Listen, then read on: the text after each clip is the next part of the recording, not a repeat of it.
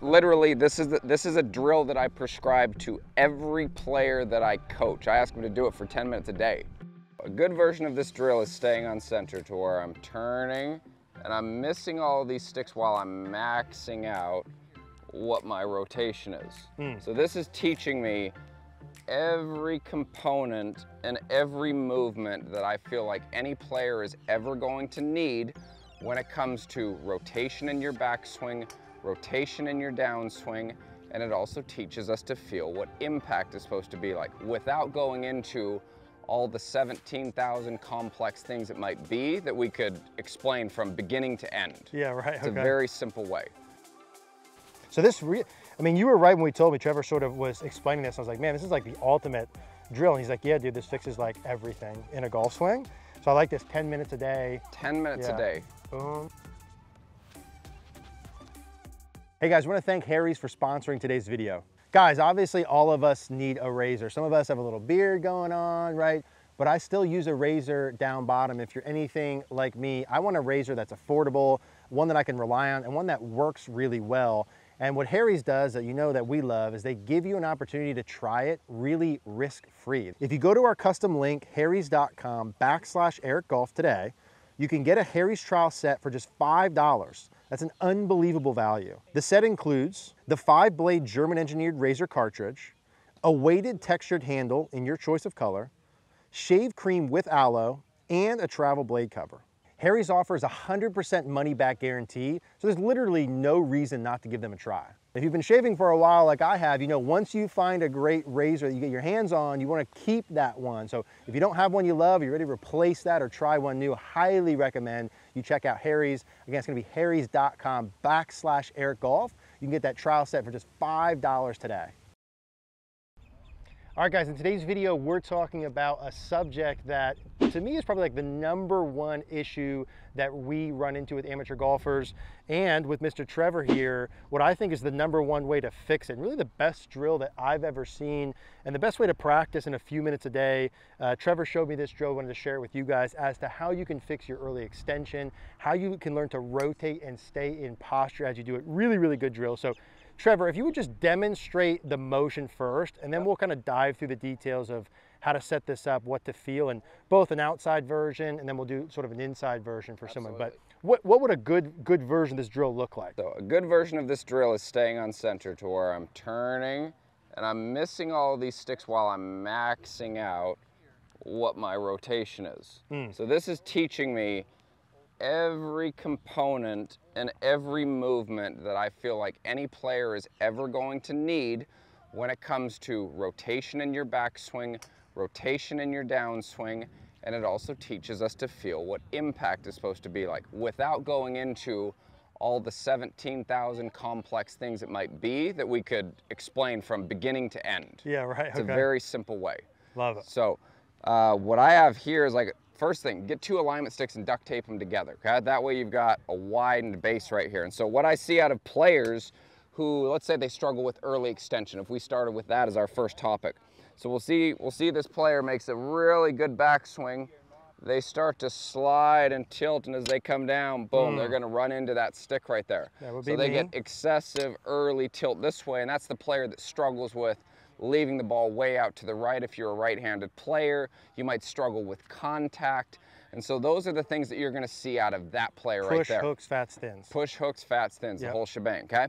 Now, if you're the player who is over the top, here's what you're going to see. One, even if you make a good turn, and I just turn everything together, I'm running into this stick now. Yeah. Okay? And the coolest thing about this right here is we have parameters that we have to stay inside, and we've also got this stick right here that is relating to what the center of our body is. So my eyes are gonna stay on center of this the whole time. My pelvis is gonna stay relatively centered so that I'm in control of what my body movements can be. When I get too far this way, I lose control, and I get too far this way, I lose control because I don't have the same connection to the ground. That's what makes it harder for us to rotate. So when we're doing this properly, I'm gonna stay on center. I'm gonna take the lead side of this stick and I'm gonna turn it as close to this, maybe even past it if I can, without my pelvis ever hitting this stick that I have that's a fist away from where I am right here. Yep. Okay? Because if I stand up and I do this, I'm going to feel that. So I'm going to be able to get away with it in my backswing right here. But then if I do what the over-the-top guy does and I start back down in this, boom, I'm running into that parameter, my rotation's off. I'm just gonna pause this for a second. Let's say as you're doing this, I think this is the first, let's just explain just this first piece. Yep. I think this is a really cool piece. So you have an alignment rod in there and you said you get that what, about a fist away from to start with? This is gonna be about a fist away from the pelvis right here. And the goal then obviously is to keep the pelvis behind that or deeper than that throughout. Absolutely. So this is how we can use rotation from the pelvis to create natural hip depth without us having to bump and slide the pelvis that way. So it's that's really like, I mean, that's very effective. This is huge right here for most of us right there that struggle with standing up, early extending, etc. It's both a really on the way neat back and through. Absolutely. It teaches us a parameter for what the lower spine, the pelvis needs to do throughout our motion, and then it teaches us how to sync it up with the shoulders and the upper spine on the way through. And so to kind of piece this together, we have this in here, the fist away from us, the pelvis is staying behind that. I need that in a big way. Yep. And then what's really cool about the way you put this together with these end sticks on here, right? These sticks on the end that correlate with this stick, then adds in the shoulders, right? Absolutely. Which gives you how the torso moves. So it's almost like this bottom stick is for the pelvis depth. Yep. And then the top stick is to get the side bending. 100%. Right? It's a counter. It ends up turning into a counterbalance piece. So as I'm here, my shoulder's staying over this side of the line on my feet, and it's staying over this. A lot of us stand up and we move this direction, which we'll get away with it on the way back, but then if I choose to slide on the way down, bam, I'm there. If I choose to go over the top, bam, I'm right there. There's like 100 good things about this. A million. This is like literally, this is a drill that I prescribe to every player that I coach. I ask them to do it for 10 minutes a day. Can you do that shoulder again? So when you do it correctly, the shoulder stays on this side of that line that's on the ground. Okay. Yep. So as I'm getting up here and my shoulder's there, I'm now counterbalancing the mass in my pelvis on my trail side and the mass on my shoulder on my lead side. That's what's also creating and helping me to create natural side bend right here. So as I do this on the way up right here, boom, there's my maximum turn. Now I'm going to come down again. My pelvis is not moving towards this, so now I'm back on center where I would want to be. And I'm tracing the trail side through without my pelvis hitting it this way. Now I'm in side bend with my right side. And it's a really cool, simplistic way for you to learn how to feel this versus thinking about all the things that we could do, or all the things that create it, in other words. I think, let me hop in there first, then we'll kind of go through a little bit of the setup. I like that, I like this. So I take my setup position, one fist away. This is a cross. And you're gonna put it all the way up on your shoulder line. That is super, super important. You wanna have this on your shoulder line, not where the biceps are. Don't hold it where your elbows are. Hold it up on your actual shoulder line. Very important. And again, if they don't have this where they can set this up at home, we're gonna show them it's kind of an easier version right after this. A very simple indoor version, So as we go back, I'm feeling the shoulders down and outside. Oh, this is really good. So now you can see how much turn you have past center. So you can see if you get to 90. I can definitely see I want to go. Oh yeah. Absolutely. So I'm definitely feeling a little bit of that. Well, honestly, I feel like my hips are back more. And my lead side's down more compared to my normal. There's our counterbalance piece. Yeah. So I would normally go this way almost too much. So I'm feeling more here. And then from there, my tendency for sure with the push and hooks is I'm gonna go boom, right into that. You tilt into that. So I need to go here, and then as I work around, I'm in front of that. Okay. Exactly. Now you can see Eric staying on center right there as he's pushing trail side through. Yeah, okay. So this, I mean, you were right when we told me, Trevor sort of was explaining this. I was like, man, this is like the ultimate drill. And he's like, yeah, dude, this fixes like everything in a golf swing. So I like this 10 minutes a day. 10 minutes a day. Boom. Yeah, and for me, I mean, that really helps me on both sides. It's not like I just feel that in one part. Correct. It feels like it's doing whole back swing. Okay, perfect. So let's say we've got the 2 alignment rods taped. Let's say they're gonna do the full thing here, right? 2 alignment rods taped together for the shoulders. We've got the stick, could be inside or outside the ball, but it's one fist. Just needs to be a fist away from where your belt buckle or your pelvis would be. That's set up. And then we've got the 2 poles on the end. So those poles we'll see are about the height of where our pelvis would be. So this is what's neat is whatever your height is, that's what you're going to try and set these alignment sticks up to. Okay. If you're 5'0", this alignment stick's probably going to be too high. If you're 6'8", this is going to be a little bit too low. So you can use that as a parameter to make sure that it's helping every type of player there is. Always hip high. Always hip high. And then you have that about a driver length apart. About a driver length apart in a straight line. Okay, perfect. And so if I did the bad versions, I'm hitting on the way back. A lot of the players I work with, the hips would go in, shoulders level. Yeah, so you hit that in your backswing even sometimes. There you go. I'm gonna get the over the top, I'm gonna get the under. I think that's so good. Why don't we pause for a second? We'll show you guys the indoor simpler version. Okay, Mr. Trevor, so a little bit of a sort of simpler, dumbed down version, especially if they're inside or on mats. Yep. We can recreate the same thing here where we have the object one fist away. Yep, one fist away from belt line. So instead of having the stick kind of pointing towards me over the ball, we just have that's a tension rod, a metal tension rod right there. Okay. And they can just kind of have any sort of object in front of them. That's yeah, you could have a chair, you could have that tension rod with that I-range stick, however you want to do it. Okay.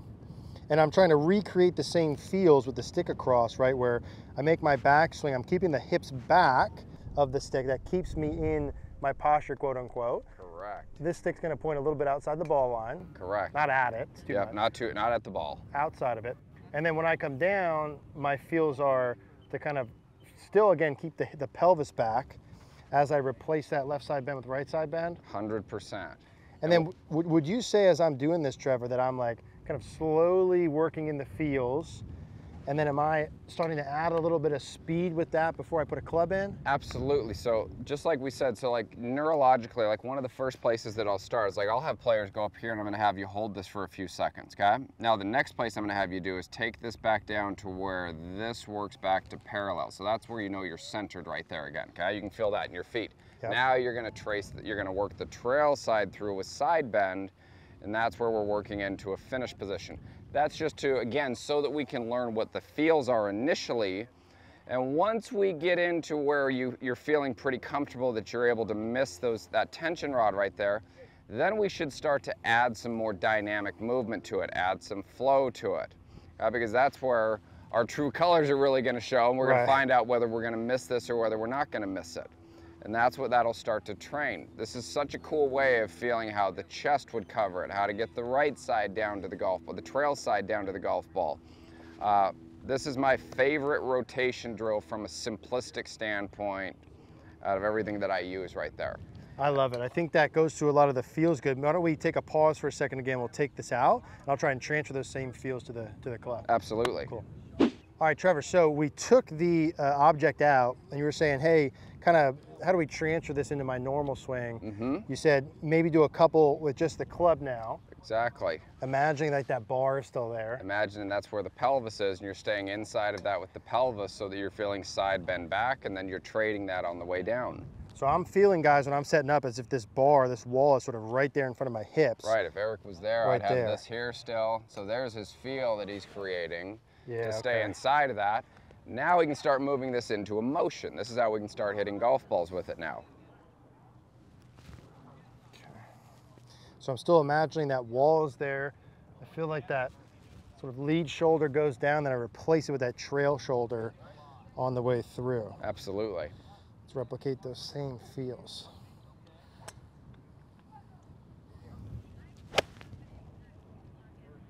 Now you're way more on top of the golf ball. Yeah, felt solid. And so I like that a ton, dude. I think those feels are very easy for me to transfer now when I'm starting to do the hitting and feel those same things. Imagine the wall, imagine I'm doing those same sensations. Beautiful. And that's gonna be much more giving me the rotation and the side bend, staying in my posture versus all the early extension stuff. So guys, if you have early extension, if you struggle with the pelvis moving in, you want to be able to rotate and side bend better, absolutely love that. Whether you do the simple version like we did at the end, or the sort of, I call it the more complicated, or the bigger version, the outdoor version. If you don't have those tools. Outdoor version more there complicated. There you go. The first version we did, do that a couple minutes a day, give yourself some feedback, Trevor, appreciate you, man. If you guys want to go see Trevor, come down to South Florida. We'll put that in the link down description down below. Online lessons, in-person lessons, all that's down there. Appreciate you guys watching.